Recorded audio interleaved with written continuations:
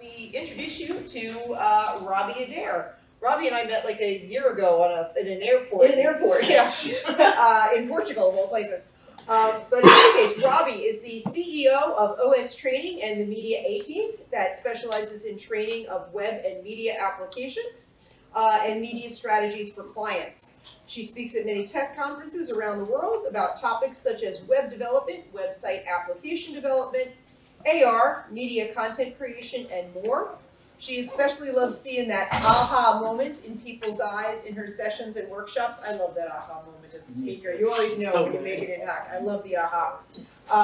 OS Training has had over 100,000 students take their online training courses in web development and has an explained book series that is used in the classroom by various high schools and universities. And you can learn more by visiting their websites at ostraining.com, mediateam.com, or you can just find RobbieAdair.com and learn all about it. So without any further ado, let me get out of the way here and let Robbie present to you all. Okay.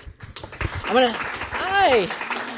Good afternoon, everybody. I was saying after we had, gorgeous bagels and pastries this morning, so lots of carbs. And then we had big sandwiches with lots of bread. I was like, they're all going to go to sleep. About 10 minutes into this, it's just the carb coma is going to hit and you're going to be sound asleep. I hope not. But thank you for joining us today. Wow, standing room. I love it. Sorry, you're having to stand, though. Apologies. What I'm going to talk about today is using AI to speed up your WordPress development. And by the way, I did realize, because someone came to me and they're like, but I'm kind of new. And I was like, wait, I don't mean you have to be a developer for this. I mean web development in general, like creating a whole website for a client. Okay, so we're going to be talking about not only the code, but actually just creating the website. So we'll talk about all of that in here.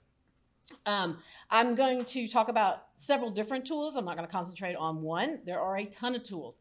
And the thing about AI is it is just every day. If you're trying to keep up with AI news right now, it is like drinking from a fire hose.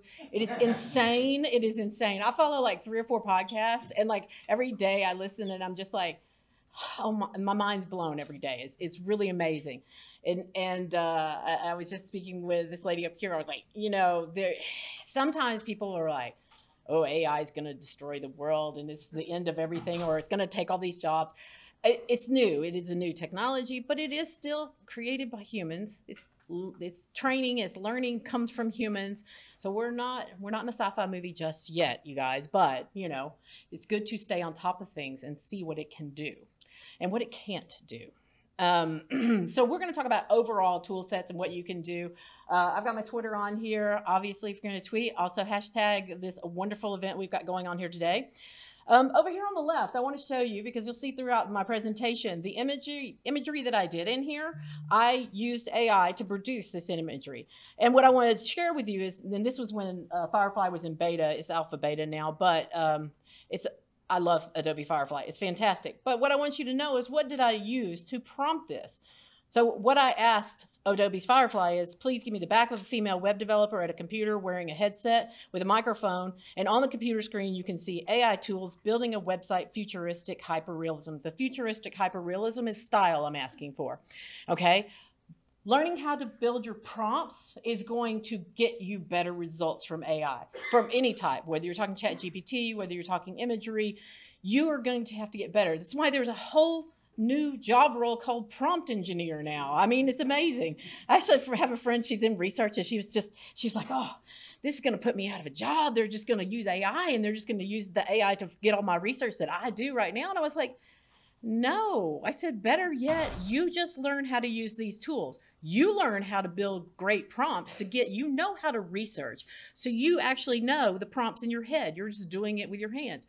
You learn how to do this, and now you can call yourself the prompt engineer instead of a researcher and charge more money. And she was like, oh, that's a great idea. So a little bit about me, and I was very glad that we started a few minutes early, because I am terrible about running over. I am really working on that. I try real hard now to end on time and give you time for questions. So I'll be really quick. I do have a personal website. I call this my redheaded stepchild because I never update it. Sorry. I'm going to get to that one year. And then Media A Team is the agency I've had now for, last October was 20 years. So I have just dated myself, but I'll tell you, I started that when I was in kindergarten. So yeah.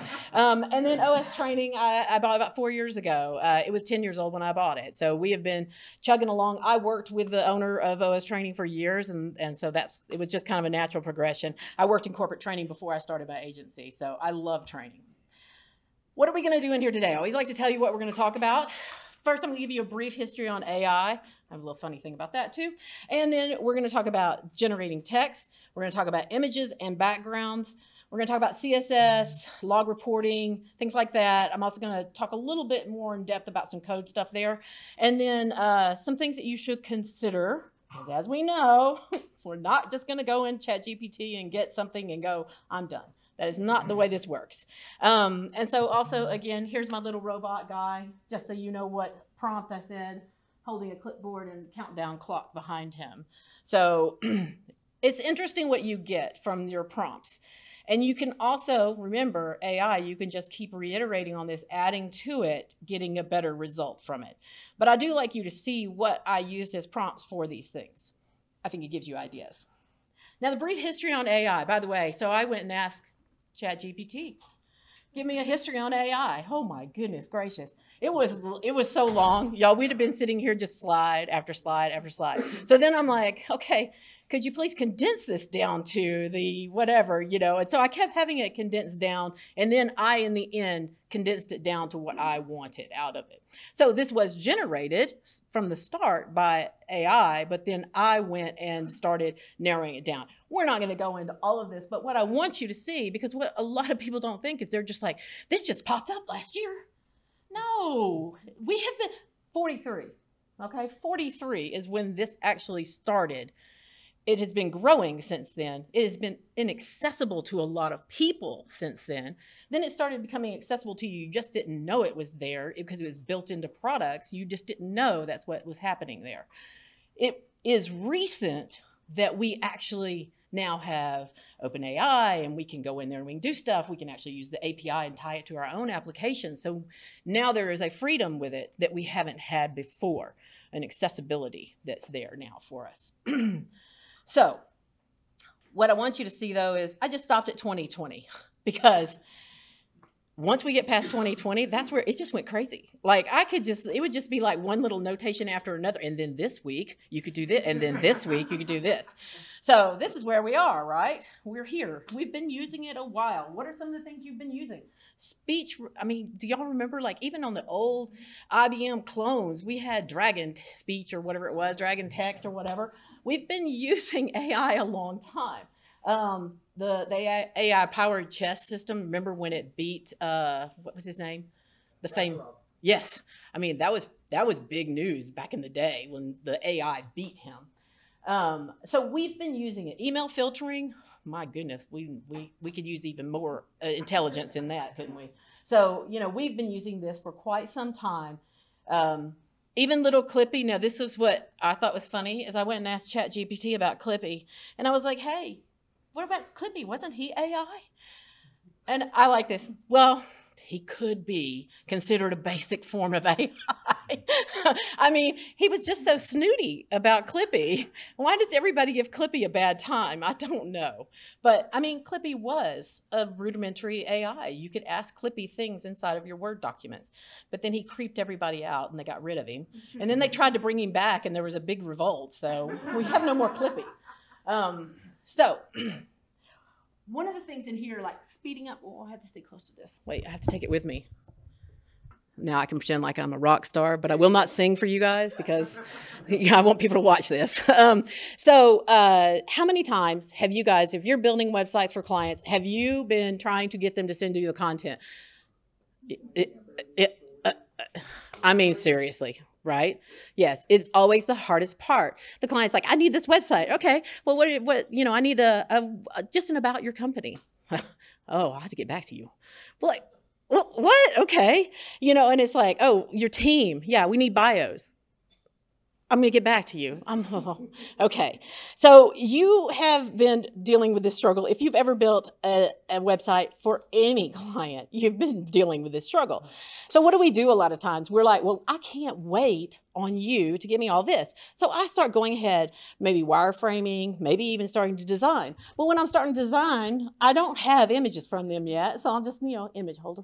And then I don't have text from them. So I put Lorem Ipsum. And then I present this design to them and they're like, no, I wanted it in English. And I'm like, yeah, and then you have to tell them that's not another language. And then you have to go into the whole, history on typography. And so then it just becomes a waste of your time, right? And so what if I could just show something like this? This is a bakery I'm going to work with. And so I've got a beautiful little lemon cupcake there and a short description of that cupcake. This makes my design look much more fetching to that client. Clients don't have a lot of vision. They'd build it themselves if they were designers, right? If they were web developers, they'd make their own website, but they're not, and they've come to you. So you have to show them something that they can envision their own stuff into. This also, by the way, will help start speeding up that content from them because you can show them the type of content you're needing. They're not just this vague, they're going to need descriptions. Well, how long, what? And so, and then you're answering 1,000 questions and emails from the client. No, I need a short description and then I need a long description. And there's just like, oh. So showing them this lets you show them an example of what they need to provide to you without you having to go into very specifics. So you can see this is my little web developer growing old while waiting for the email to come in with their client. And I did claymation style on this, by the way. Claymation, AI does claymation perfectly. That's like, to me, it's its sweet spot. It can produce some amazing claymation. All right, so using ChatGPT is what I used. You can also use Bard, but this example was ChatGPT. You want to be very specific. Remember, I told you the better your prompts are, the better results you're going to get. So you can see, you want to specify the length that you want it to give you. Because otherwise, if I just ask it open-ended questions, I don't know why I put a he to ChatGPT and I call Bard a she. I don't know why. I have no idea, but I have just seemed to call them that way. But ChatGPT, if you tell it, give me a short description. You can say, give me 1-sentence description. Give me a 3-sentence paragraph. Be very specific in what you want. Also, what the purpose of that text is. You can put that into your prompt as well. Like, this is for an about page. So over here on the side, I said, hey, give me, and I think I have the prompt in here in a second, but basically I was like, I need an about page for this company that I'm working with until they get me one. I'm going to put some holder text there, right? And so you can go in and tell it some specifics about it. Like they make homemade recipes. They've had some award-winning recipes. They're 3rd-generation family owned. Give it the things that you do know about your client. Put them in there, or about your own business if you're doing it for yourself. Put it in there so that it will include that information in what it's going to give back to you. Okay. And then you can also, if it gives you back some information that's like a long list of stuff in the paragraph, take that paragraph back and give it back to it and say, make this a bulleted list. And it will take that, start with the paragraph that needs to give you a bulleted list in there. So you can help it to actually format the information for you better as well. So see what information you have, ask it to reformat it, reorganize it. You can tell it to trim it down. You can tell it to make it more formal or more casual. So you can give it a voice. Now, most of this is in ChatGPT 4. 3.5 was not so good with like voices and such that 4 is. 4 can actually even learn. So if you're a writer yourself, let's say you write blog posts, you can feed ChatGPT many of your blog posts and say, this is Robbie Adair's writing. This is another example of Robbie Adair's writing. This is another example.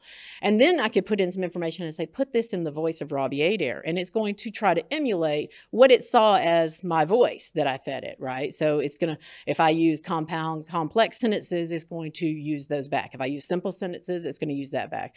If I'm, like, have some hey y'all colloquialisms, because I am from Texas. I know y'all never would have guessed it, but so you can tell it to learn your voice. Also calculate things for you. I mean, you can tell it to figure out things for you. Like, okay, this business started in 2003. How old is it? And so it can tell you, and it can tell you down to the like month and date and time if you want it to. So it can calculate all of that for you. So you can use this to generate a lot of content. Again, and I will say this many times, not for you to take this and copy and paste and put their company name in there and be done. That is not what this is for. This is for to speed you up, to also speed your client up in being able to produce content. You're going to want to edit that content. Yes, I did. So give me some content of an about page on a cupcake company's website. So I was pretty vague in that. I actually think I refined it a little more past that, but you can keep asking it to refine that or to shorten it if it was too long or to lengthen if it wasn't long enough in there. Now, the other thing that I always suggest, and let me go back here just before I leave this. The other thing I always suggest, because I told you using it to calculate things is very handy, but you can go in there and say, go in and tell me how many years and months has Media A Team been in business or OS Training been in business? And it may come back and say, oh, it's been 14 years and 2 months. And you're like, can you tell me where you found that information? This is so important to learn with any of the AI tools. Can you tell me where you got this information? ChatGPT quite often will come back and go, well, I can't seem to find anything about that. I think I made it up. Seriously, it has told me that. I think I made this up. I went into ChatGPT and asked about one of my clients' company to just see what it would find for my client. And it was like, you know, it had some information that was kind of right, and then it had some information that was probably not right. And then it said, and the founder passed away in 1993. I'm like, well, I was just on the phone. No. And then I went to Bard, and I was like, same thing. And it was like, but then it said the founder passed away in like 2007. And I was like, man, I'm thinking you better, you know, go to see the doctor. I don't know. But so I was like, so I went back, and I was like, where did you find this information? Why do you think the founder is deceased? Thinks for a second, and then it comes back and it's like, well, I actually cannot find any information about this, so I think I made that up. I cannot find that they are deceased. And I was just like, wow. I mean, it's interesting, but that's also the scary part, right? Is you don't want to take anything for granted that it tells you. Ask it to check itself. Quite often it checks itself and it says, oh, I was wrong. Sorry, I just made that up. AI hallucination is a legit thing. It really is. All right. Generating images. This is where it's so fun, but this one to me is even like, it's more of a landmine even than the text, right? Text, I can modify it some. I can check it. I can run it through and check for plagiarism. I can run it through. By the way, if you guys don't know about it, you should know about Zero GPT.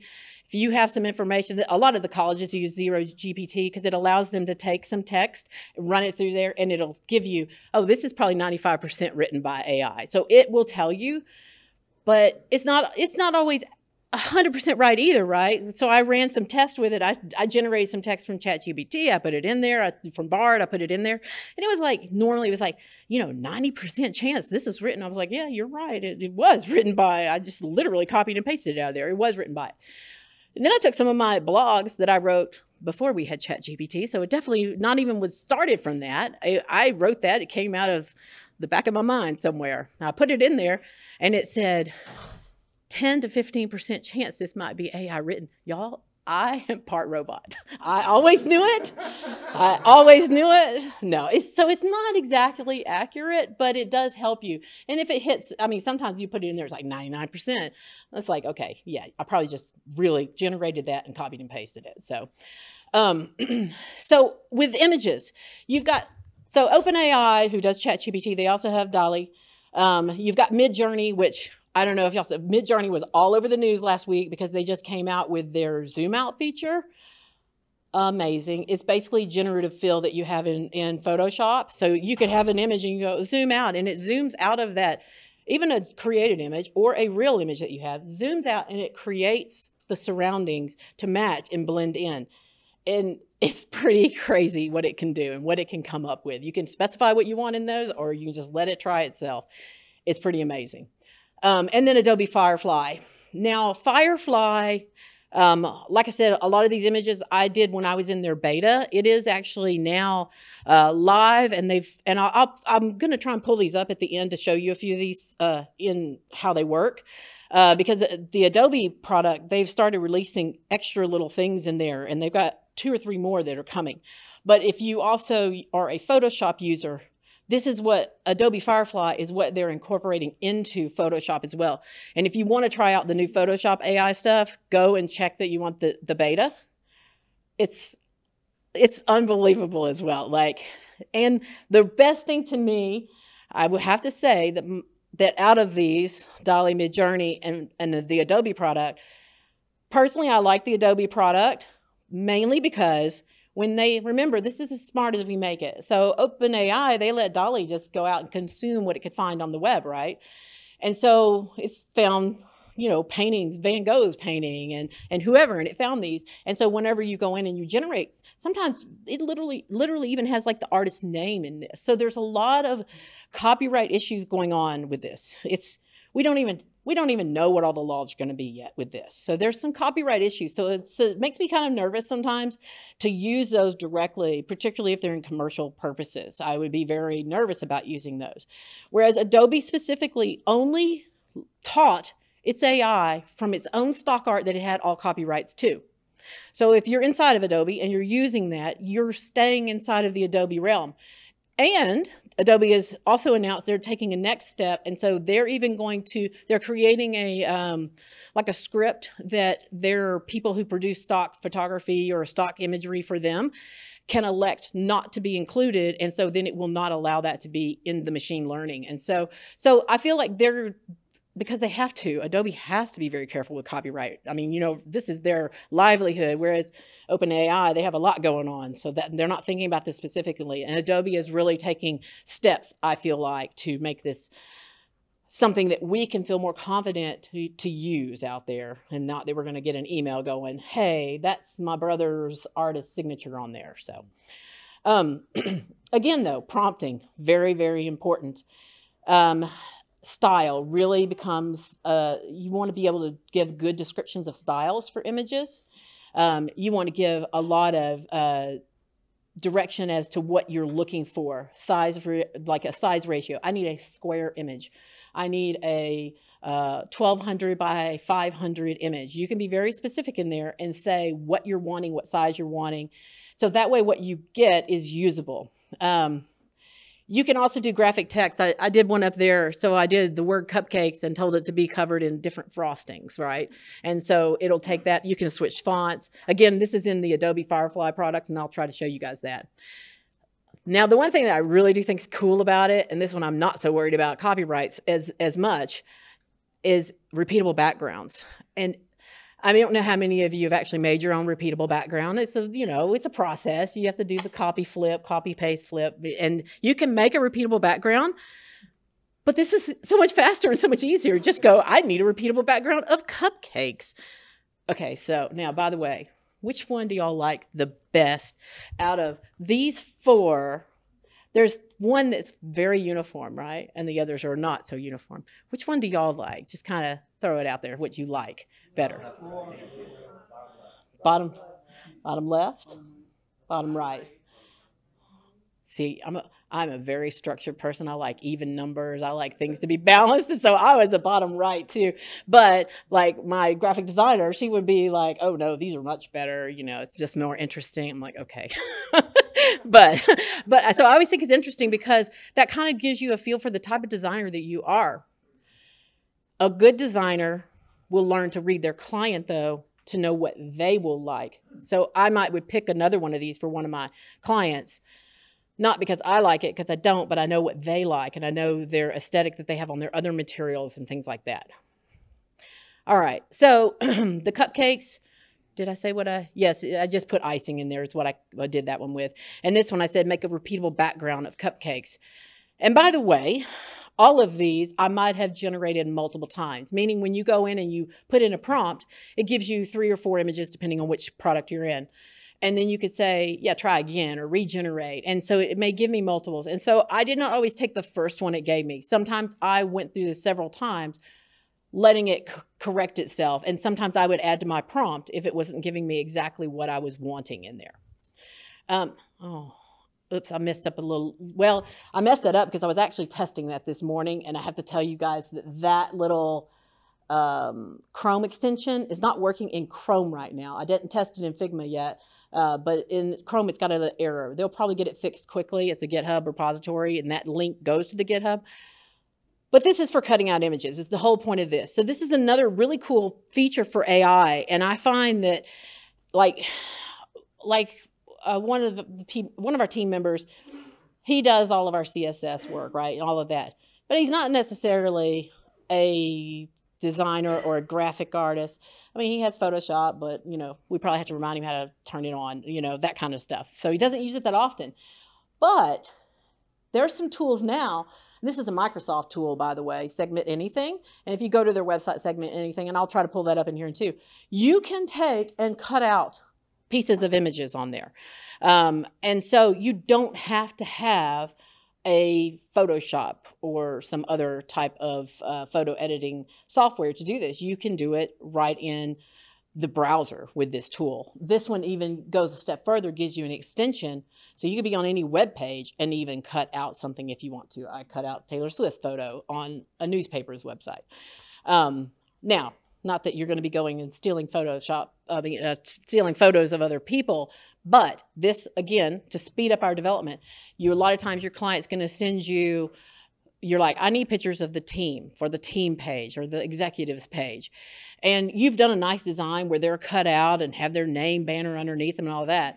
And they send you these photos where they like took somebody in front of this and took a picture, and you got this background, or I don't know, you've got the kitchen behind them, whatever.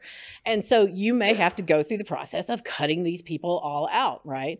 And so this is going to make it super fast. It's amazing how fast it is. And I just did a quick clip. I didn't even try to perfect it. I didn't do any of the filtering and the dials that you could do to perfect it. I just went, clip this out, and I'll show you how that works. So this would allow you to have more members of your team, if you're a team, be able to do this. Or if you're a solo developer, give you the ability to do this without having to buy more expensive products that you might not have. Other things you can do. So again, especially by the way, if you are a solo designer, developer, then you have to know a little bit of everything, right? You have to be a jack of all trades, as it were. And so you may not remember every little thing in CSS, but you then all of a sudden are like, I need to add in some, buttons that have rounded corners, or I want to make this little box to put this content in that has a cutoff left angled corner, things like that. You can go and we can Google this, right? And you can go online, you could probably sort it out and figure it out yourself. Or you can go into something like ChatGPT or Bard, and you can say, yes, I'd need a rounded corner button that's orange with white text on it. And voila, it is going to do this for you, okay? It's going to write that code. Again, you need to know enough about it to know that what it gave you is correct, right? You can also ask it to ask itself if it's correct. You can also cross between ChatGPT and Bard and ask them to check each other. So you can use different tools to check these. The nice thing about it is, though, as you're building this, you could then say, oh, wait, that one that you just did, can you also add this to it? Oh, can you also do this to it? You can just keep reiterating on that, because it's going to remember what you guys were having a conversation about. And so it's going to make it much faster for you, because now you're not having to go out and search every time you want to change a little something on this button. You can go in there and say, hey, just change that text again, or change this code again to this. The nice thing about it is that not only did it write it for me, but it went in there and explained what it wrote for me, which is nice, because that is helping me verify what it gave me is correct, right? I still may need to go and do some more research on this, but I know it's telling me what it did and what it thinks it did. So that's going to, one, if you're not good at CSS, this is going to start teaching you more about it too. So it's not only giving me some code, it's telling you what it gave me, which is letting me learn. Another thing that people are starting to use this for, again, this could have memory issues, though we were talking about this, is you could take weblogs in. So, you're having, maybe your client keeps saying, oh, the the website is blipping in and out every now and then, or when I'm trying to do this, it does this. And so you can go, and I don't know how many of you ever dug through weblogs. Probably some of you have, and it is tedious. It is so tedious. Your eyes are like bleeding as you're just trying to go through and find, well, they said it was about 11 o'clock last night, and there's so many things that happen in a weblog. And so you can actually feed that weblog into ChatGPT and say, group this by these type of errors, or group this by, and so it can take and lower your time. You're really just letting it organize that for you. And so that can save you a lot of time. And it's not something you're having to double check it, because it's not like it created anything. It is literally just being a workhorse for you and organizing for you. You can even, and by the way, there's a YouTube video out there. Who did it? You guys don't know who it is. Anyway, who did walk through in like an hour and a half video of building a WordPress plugin with ChatGPT. It's pretty amazing. It's not perfect. And what I always say about that too, anytime you're talking about code, you need to know enough about code to know that what it's giving you is right. You can keep checking things, but you will need to go through and make sure, particularly when you're talking code base, that there are no security breaches in it. And you can ask ChatGPT to do that same thing. And by the way, it will rewrite code it's just giving you. If you say, oh, I also need this to be secure. Oh, well, you didn't say that. One moment. Prompts. Prompts are very important. Very detailed prompts are very important. So over here, yeah, what I said was write CSS to make an orange rounded corner button with white text on it. And I'll show you guys some examples of that too, because I went further with that too in a demo. I'll show you that. So, things to consider when using AI, according to ChatGPT. Actually, it gave me a whole ton of things. I cut down to the things that I actually thought were relevant. Quality and coherence. I mean, coherence-wise, if we're just talking about text, it's actually pretty coherent text. It just may not be accurate text. It could be plagiarized. And you can check your plagiarism several ways. There's a lot of plagiarism checkers out there. Just Google those, and you can run your text through there to make sure. Or if you really think, like, I had one, I can't remember what it was now, and we had to generate some text, and I was like, that really sounds familiar. Like, it was like a slogan or a tagline. And I was like, that really sounds familiar.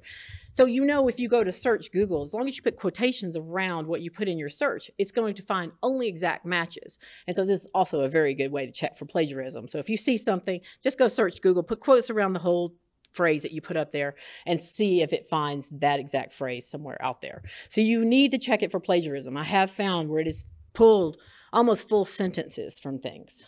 It has a lot of biases, and this is OpenAI has said they're trying to correct this. Bard went into it saying that they had guidelines for this, but it's just still not. You're still going to get, like, say, even like with image generation, if I had just went in there and said, show me a web developer sitting at a computer, like that very first one, I can guarantee you, and this is no offense to white males, but it would have been a white male. Why? It learned from the web. What it saw was stock. There's more stock of web developers as white men. And so it's just what it has learned. So, but if I say, show me a female web developer sitting this, if I said, show me a female of color web developer, like, you have to be specific, and it can do it, but you have to be specific in your prompts. But the fact that it doesn't, when I say that and it throws up 4 images, why wouldn't I have had one woman thrown in there or one person of color thrown in there? And that's what they're saying. They're trying to work on that. They're also training it to say, hey, there's more than this out there. And that was just one example. There are a lot of examples, particularly in the way that it sees history, because, we wrote history. History is not really what happened. It's what we say happened. And so that's what it knows as well. The more concerning part for me, for working with my clients, and probably for all of you too, for working with clients, it's the legal and regulatory compliances. And that's where I said, you've got to be very careful with what you're going to use. Check it, double check it, triple check it, and make sure. And if it is a client, we typically also have them run their content, their web content, through their lawyers. I always recommend this to clients. Now, whether they do that or not, well, no, sometimes I know they do it because we get back changes from their legal team. But that's a very large client.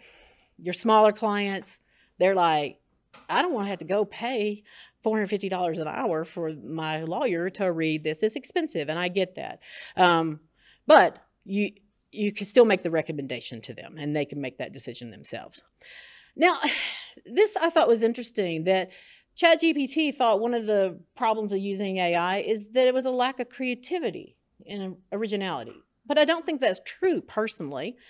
I have a gripe with that, because I'm still the one that's generating that prompt, asking for something that may have never been put together before. I want a female web developer sitting at a computer with a futuristic look to it. I want this there. I want a coffee cup on the side of the table. I can be very specific in what I want. It's like I'm sketching it, which is still my creativity. So I'm not so sure that I agree with ChatGPT on that. Misinformation, definitely. I've told you my examples. We know that that is a problem. Manipulation. Again, manipulation is putting some sort of conscience into this AI, and I don't think that that's true. The manipulation is just in what information it got, and that already happened somewhere else. Data privacy. This is a big concern right now. OpenAI had a problem way back when, where they actually might have allowed, there were some sites that weren't secure, and so it was able to access them. And we don't want anybody to be able to go and say, what is Robbie Adair's password to LinkedIn, and ChatGPT answer. So there are some data privacy issues out there. And I do say, if you are a dev out here, a true coder, and you're making plugins and things like that, you need to be on the watch, because there will probably start to be some code you need to add in to block machine learning. So you'll want to stay on top of that as well. And overdependence on AI. I can't imagine being overdependent on anything digital. Seriously, y'all, who has phone anxiety if you realize you got in another room and you don't have your phone on you? Yes, we could probably become overdependent. I agree. I do agree with ChatGPT on that one. But then ChatGPT, ever the helpful ChatGPT, wanted to say, but by the way, here's some things to address those concerns. I like when he tries to be very helpful like that. So it's using it as a tool to support and augment human creativity. Yes, exactly, which is what I'm talking about in here. Using it as a tool in the job you're already doing, but it is a tool that could speed you up. Could you write some bogus content for your client? Yeah, who has time for that? And I'm not writing that content for them unless I'm getting paid for that content. I'm going to use ChatGPT. I'm going to throw it in. I'm going to say, you need to replace all of this content because it's AI generated. But I'm not going to write it for them unless they are paying for me to write it for them, right? And I just don't have the time to sit around doing it for free. You should always review and edit. Yes. Continuously monitor. Yes. Stay updated.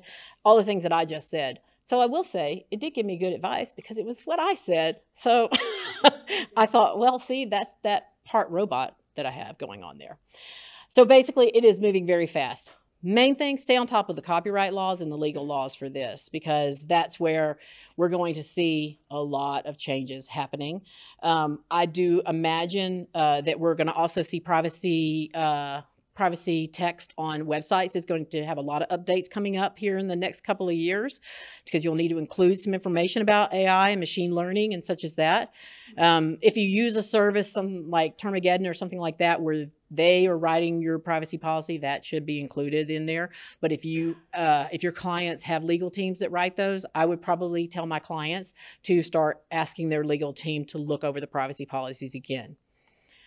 All right, we're to questions, but wait, how long did I take? Whew, almost took too long. So as I'm answering questions for you guys, I'm also going to pull up some of these tools. So ask me a question, and I'm going to show you some tools. Or I'll just show you tools. I've got a question. Okay, question. Generated text from AI, are there any, who owns the results? Again, so this is a very hazy area. That's why you need to go check for plagiarism. That's the first step. Because if it used full sentences, that may be owned by someone else. they don't say that everything we give you back is 100% copyright free. So you're going to need to check it. By the way, though, I will say there are some tools. Again, this is moving so quickly. I just saw there's a new tool called Reword that's coming out that is actually going to use the API to pull the generative text, but then it's also using other APIs to run it against plagiarism checkers too. I know Grammarly's got their new AI out too that's doing the same kind of thing. So it's generating text, it's then grammatically correcting the text or changing tones for you, as well as it runs it through plagiarism checkers. So it's doing a lot of that work for you. Again, they're using AI stacked on top of AI, so it's doing those things for you, which is smart. But I still, I still would be wary. Even of those, I think I would still, I would want to go check it just to see, to start with anyway. But those tools are going to get better and better. So that's a very good question, because who owns it? That's hazy material right now. We don't know. As well as if people are using ChatGPT in the free version, everything that you are asking about and the text that you're generating and the text that you're manipulating, all of that is going back in to feed the machine, the learning of it. And so if you have the paid for, you can opt out of that. So why I'm telling you this is, don't go in there and say, could you please take my trade secrets and make me a Word document about this with bulleted lists, because guess what? You just put your trade secrets into the brain of ChatGPT. Unless you have the paid for version and you go in and you say, I don't want to allow any of my prompts to be used in this training. But otherwise, if you don't, anything you go put into those prompts is readable by it. Which is even why, and I should have mentioned that, when I did that cupcake company, I said, I didn't give it a name of my cupcake company. I said a cupcake company. So it then just put insert name here. Because if I had used, and even when, if I was going to write something for one of my clients, I would be careful of what information I did include in there. As long as it's public information, it's okay. It's already out there, right? But I would be very careful. I would not ever go, this is my client's IT security policy. Could you please, create a summary of this? No, don't, unless you've got something where you are blocking that information from going in there. Otherwise, you just fed some possibly private information out there. So be careful of that. Okay, so this was the one that I showed you guys in there. And then I could then go on and say, oh, wait, could you rewrite that to have a blue outline? Oh, yeah, sure, no problem. So it added my outline in there. And then it explained what it did to add that in there. And then I was like, oh, wait, can you have, now this is, again, prompt, right? I was not smart here. I said, can you rewrite this to have a unique class name? Unique. I was like, oh, Robbie, what were you thinking? So I'm like, wait, could you rewrite it and make the unique name blue or orange button? And so that's what it did. So it is very literal, guys, very literal. So you want to learn to do your prompts very accurately. I want to show you this real quick because I know we're running out of time, and if there were any other questions, I'll answer them. I want to show you this because this is more for devs. This is an amazing thing about it. I can say, hey, please explain this React. Now, I did this on purpose, by the way. Please explain this React code to me like a newbie. Like a newbie is a good phrase to learn because that will always explain and break it down, like a newbie. And so I pasted it in, and it's like, well, first of all, it didn't say dummy, but I kind of felt like it did. This is not actually React code. This is PHP pulling in React code. I was like, oh, it's smart. It recognized what the code was, and it wasn't what I told it was. And then it broke it all down and explained it to me like a newbie, right? And then it summarized it, and it's like, this is to integrate a React application. And so I'm like, oh, okay.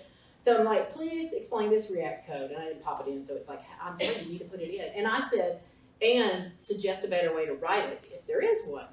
So I gave it this React code. And it says, this is a hook that calls this, and it goes and it breaks it all down. And it says, however, there's potential issue with this code, because this hook is missing a dependency array. I mean, so it is looking at the documentation, right? And it's going, oh, this is a problem. And so it rewrote that React code with that. The other thing is, if you have old plugins and you're trying to upgrade them, maybe this is something we would use over in the Joomla world too, like Mood Tools. I have some Mood Tools code They don't support it anymore. MooTools is old, right? But I'm saying, okay, could you rewrite this into vanilla JavaScript? Then we'll run on PHP 8. And so it's like, sure. And it's like, I can help you with that. And it's kind of, again, like, dummy, really, PHP 8 doesn't matter about this. JavaScript runs on the server. But there actually are some things that affect it. But anyway. So it wrote this, it took my MooTools, converted it to vanilla JavaScript for me, and then explained what it did. So there are some very cool things. By the way, this is also in ChatGPT 4 with the paid version. You have plugins now. You can run 3 at a time in a conversation. These plugins allow you to do things like access the web. So it's not just up to April 21, 2021, which is where its memory stopped before. Now it can actually access the web. Like I can go on to, I don't know if I have one saved in here. I can go on and say, please go and summarize CNN's top 10 headlines right now for me. And it can go look at CNN right in this minute and then do that. It also has some things like diagramming. I can say, hey, can you do a diagram of how the Amazon cloud is set up? It's like, here's a simplified diagram for you. And it produces a diagram and gives me a link to be able to go and edit that diagram in the tool that it built it in, so that way I could make it prettier because it's not very pretty. And so I could make changes to it. So these are some cool things. Bard is very much like it, but it's not as good as ChatGPT. It's just not. It's good at certain things, but not everything. It's not very good at the whole code stuff, or not as good as the code stuff. It used to be, but now that you have access to the web with ChatGPT, I don't find it is. Segment anything, this is the Microsoft tool I was telling you about. So like, let's say I needed to go in and cut out this little frog. So you can go in and you can say, I'm going to add a mask onto what I'm looking for. And like, and you kind of have to play around with it to get like, okay, that got my, whoops, no. There we go. So I can add to it. And then when I get what I want, I can just say, cut out that object, and it'll cut it out. And here's other objects I've cut out. And I can then just paste them into what I want. And then Adobe Firefly, this is text. So this is where I was putting in my text prompt to generate imagery. This one is their new generative fill. It's better inside of Photoshop, but it's not bad in here. So like maybe I want to pull in and say remove a background and put a new background. I can do that in there. And then this is the text effect that I was using in there, just so you guys see where these are. So like we could pick this and we could say, you know, remove this background, and then I could say, create a stormy background and generate that. Okay, so we'll let that generate. Are there any last questions? Because I know I have to let y'all go, because I've got another thing coming up pretty soon here. I want to give you break time too. Yes. I saw on Twitter somebody addressed, or quote unquote addressed, the issue of ChatGPT generating made-up info, and the prompt was something along the lines of, "Don't make anything up," or no hypotheticals or anything like that. Or no hallucinations. No hallucinations. Yes. That's what it was. Yes. Is that reliable? Is that something that? See, again, I don't feel like anything's just nothing. There's nothing I feel like I can say is 100% reliable in this world yet. It's just too fresh and too new. You know, it's just like when we had the first Windows come out and all we kept seeing is the blue screen of death, right? I mean, right now it's just still new and fresh, and we're working out the kinks and the bugs on it. It's amazing what all it can do. I mean that looks almost as good as the original image that I had there, right? Only it's stormy now instead of a nice serene background. Inside of Photoshop itself, it does even better because then it casts lighting correctly and stuff like that. Some of the new things that they have coming too, which I think are going to be pretty awesome. You can use the vector recoloring. If you know how to work with vectors, you don't have to use this tool, but it is kind of cool because you can set a theme. This is my theme color, and then you can just pull in each vector and theme them so they're all look the same. This is the one I'm excited about. This is more, so like when you're doing text to image, you're going, give me a castle on a hill, and it could be any kind of castle, right? But now they're going to have a 3D to image generation, so I can be more specific. I want 4 turrets on this. Now make my castle. So it's going to give you a little more control in what is generated. So that's really cool. And to me, again, this is our creativity that is doing this. So extend image is actually already inside of Photoshop beta. So you can go, and that is, by the way, probably a real example they're showing. This was the image. I go in and extend it out, done. we've actually already started using some of this with some of our clients' photos that we took for them of products. We've used it to do quick background cutouts too, because it's actually even better than just your magic wand kind of cutouts in there and stuff. So it's pretty impressive. All right, any other questions? Yes. Is there a source that you use to track copyright changes? I want to keep track of that.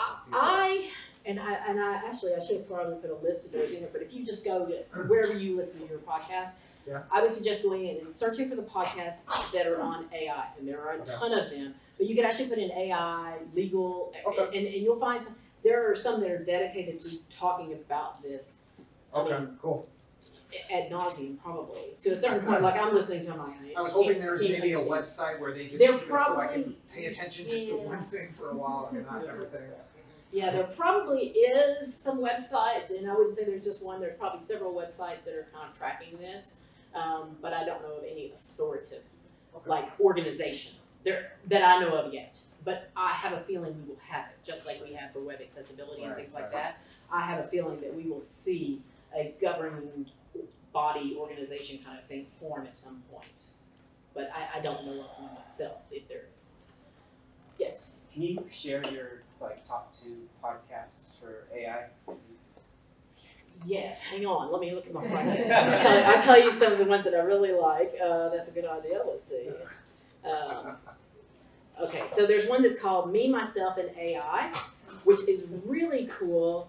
And you actually kind of get some little insider information of things that are coming down the pipe. Like they had the CEO of Expedia, because you know Expedia bought hotels.com and something else and something else. And she was talking about going through and how they were merging these into a unified system. And I don't know if y'all use any of those, but now they have a pop-up. Now you can unify your account, so you share your rewards across all of them. But they were all done with different database setups and code bases. And so they use AI tools to help do all the mapping between all of the database structures and stuff. So that one was really interesting. And then, hang on, look at my shows here. AI literacy, by the way, I think they just have like one podcast. It was just a thing that kind of taught you about AI at the very beginning. AI in the future of work is a good one, and that's talking about all the ways they're using AI in workplaces. And then, AI, just AI news. That's a really good one, because that one's kind of a short little news brief of changes in there. And then also there's an email that I subscribe to, too long didn't read, TLDR, AI version. So if you go, they have lots of different ones, but if you go, they have some that are specifically AI news. That one's great because it gives me like the top 4 things every day in my email that's going on. And I find all kinds of cool tools that way. They're just like, this is a new tool that just came out. And then you're like, oh, let me go try it. So nice. Thank you. Yeah, awesome. All right. Well, thank you guys very much.